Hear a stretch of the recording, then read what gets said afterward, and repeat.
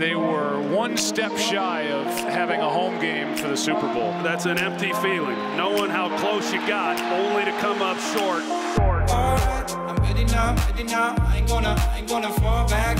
If you go back to the way last season ended, one thing that we knew for certain was our leadership spot, our quarterback might be different, it might not be, but it was one of those things where we were kind of just like the fans. We didn't really know, and just kind of waiting on free agency to hit. Cousins reportedly will sign a 3-year, $84 million contract with the Vikings. The biggest thing is when you get a new quarterback is just buying in, buying into the process, buying into the new way of thinking. You're starting all over. You're excited because it kind of keeps football fresh. Luckily, Kirk's such a hard worker and a guy that wants to be great. So it makes it easy on us as receivers. Just go out there, try to do our job, and then adjust to what they want us to do. Embarrassed by Buffalo at home. I think everybody on this team is going to have to do a little soul searching. Obviously, we didn't anticipate on being 1-2-1 after our first 4 games. You want to see how you guys are going to rally against adversity, and when things don't go as well, things aren't a perfect world. We know this team is more talented than what our record was to end September, and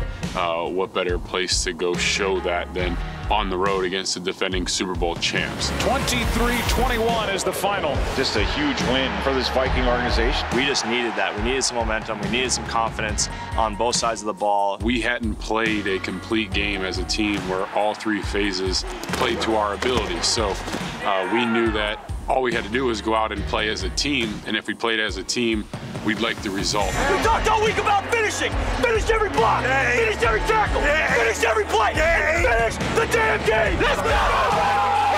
That was his first time, and I wasn't shocked at all, just because that's Kirk, and that's the type of energy he brings each and every day. And it was real.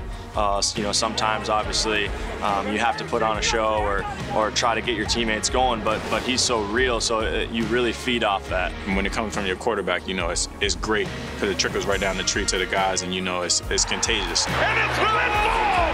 Rookie Flintball Rumble! If you ask anyone on the inside, every year is Super Bowl or bust. I think if you're not the team that's hoisting the Lombardi trophy, standing in the confetti at the end of the year, you're disappointed. And if that's not your goal as you enter into every season, then I don't know why you would be out here. It's always Super Bowl or bust for us.